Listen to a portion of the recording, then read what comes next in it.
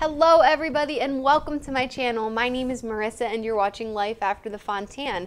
If you're new here, I'm a 25-year-old documenting my life living with complex congenital heart disease. And if you're returning, welcome back.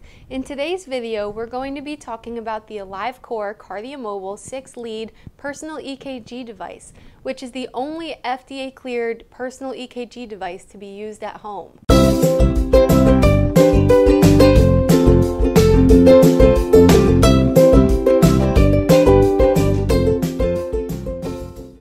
Please remember to like this video, subscribe to my channel, and turn on that notification bell if you'd like to be one of the first to watch my upcoming videos. Also, remember to check out my other social media pages, including Facebook and Instagram.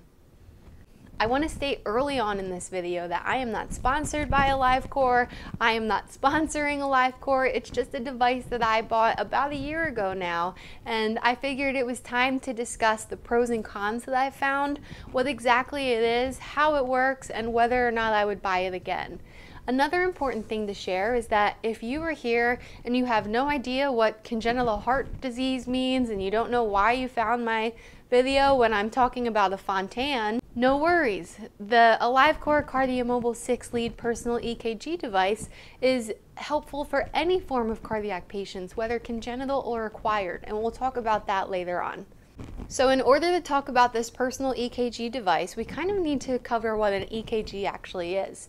So an EKG is when the healthcare provider hooks up all of those really small, sticky stickers across your chest, maybe lower on your chest, maybe one on each arm, one on each leg, and then connects some wires to them, presses a button on their machine, and it prints out a pink piece of paper with a bunch of black squiggly lines going across it.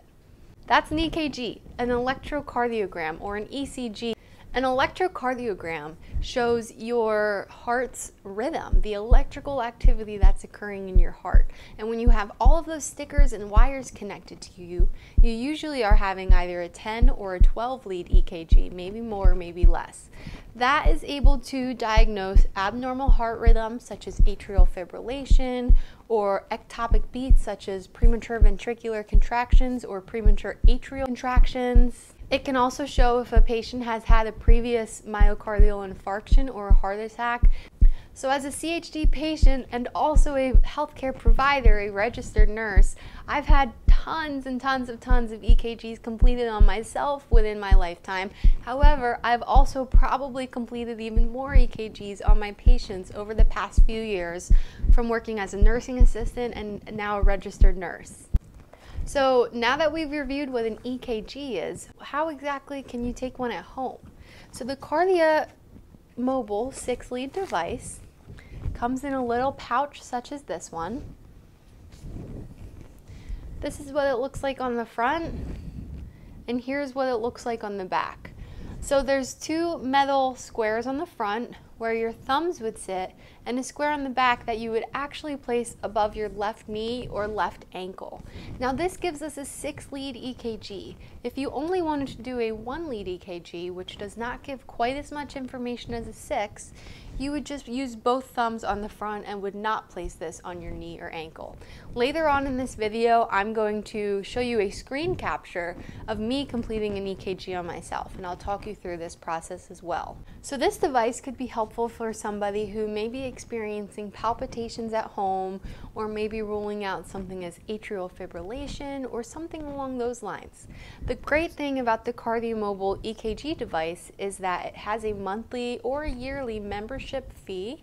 This feature is called Kardia Care, and it allows you to obtain extra utilization from your device, I should say. There are more options available if you pay for this Kardia Care. By looking at their website, there are monthly plans, 1-year plans, 2-year plans, and you're also able to skip the membership altogether. So let's say, hypothetically speaking, you're watching TV, you're sitting at home, you buy this device, right? A few weeks ago, maybe your cardiologist recommended it because you're concerned about atrial fibrillation, SVT, something along those lines.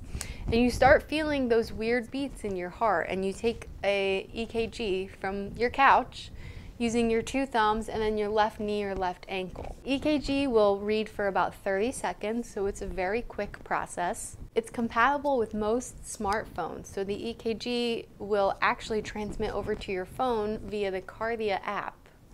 And then that EKG will automatically detect 6 different heart arrhythmias. This includes atrial fibrillation, sinus bradycardia, sinus tachycardia, premature ventricular contractions, sinus rhythm with wide QRS, and sinus rhythm with SVE. Again, that feature is only available to those who pay for the Kardia membership. I do, but we'll talk about that later on. Now then, your EKG is then able to be reviewed by a cardiologist if you have this membership. Additionally, you are able to save your EKG and share it with a friend, family member, or healthcare provider if you would like to send it to your own care team to review your EKG. Other features of the app include a blood pressure log, I believe there's a medication log, and just a few other things, so that way it's not just somewhere that you store your EKGs. I believe you're also able to leave notes after recording your EKG to say, hey, this is how I was feeling, this is what happened, etc. So now that we've reviewed what an EKG is and how this works, let me show you my own personal EKG that I'm going to take with this. Okay, so we're going to start out here in the Kardia app. You can see on the home screen, this is where you record your EKGs. You can also record your blood pressure and weight and see your EKG history. Into the care tab, the third tab on the bottom, this is where you're able to add a caregiver and share these findings with either a family or friend or your physician. So I'm going to click this record your EKG button.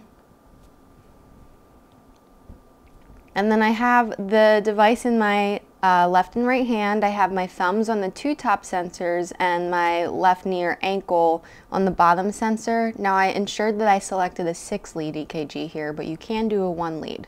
When this first starts off, it always looks a little wiggly, I guess we can say, for the first screen or two, but then by the time that you're very still, you're not talking, and you let this do its job, it's able to capture really a pretty good EKG. So you can see there's 6 lines, hence the 6-lead EKG. This is going to last for about 30 seconds.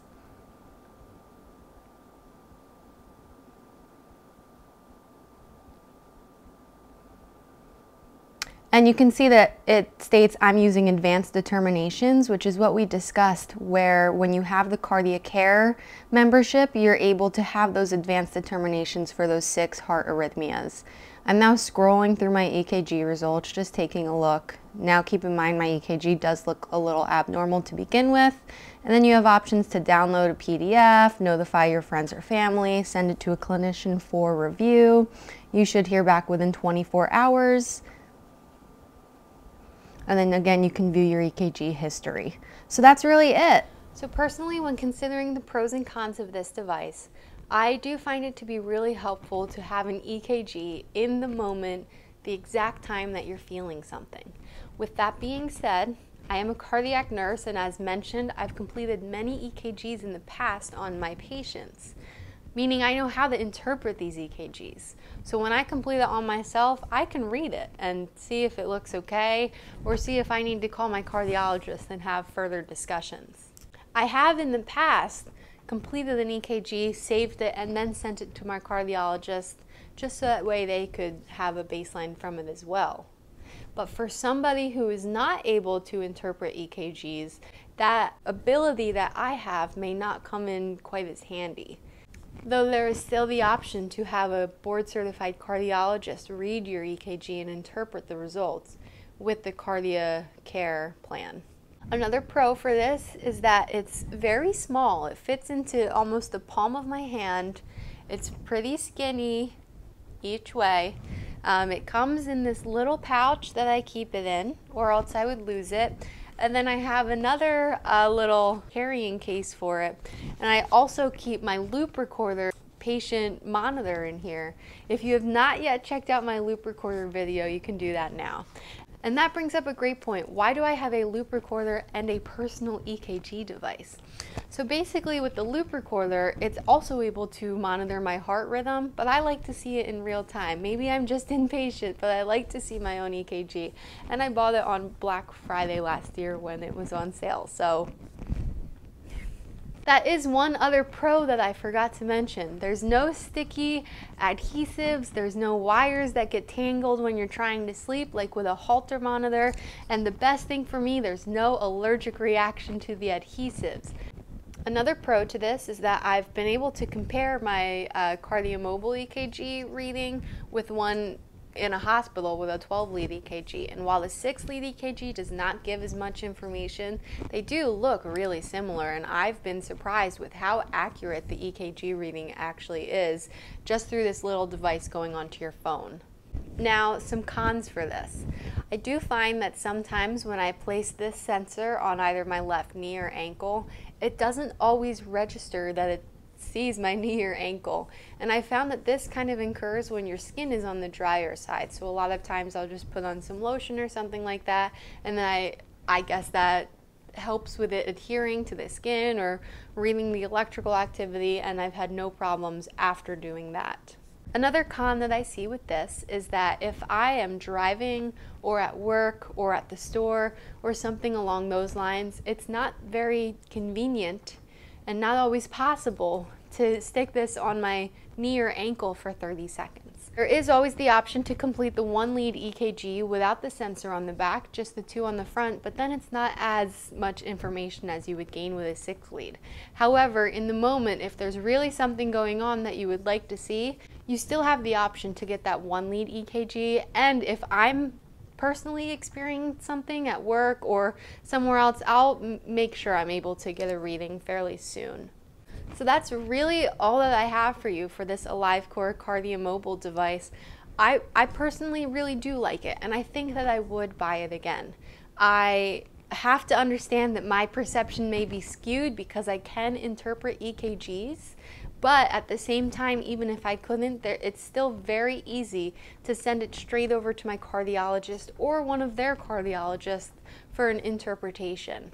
Thank you so much for joining me today. I hope that this video allows you to help learn what this Alivecor Kardia mobile device could do for you and whether or not it would be a great purchase for you.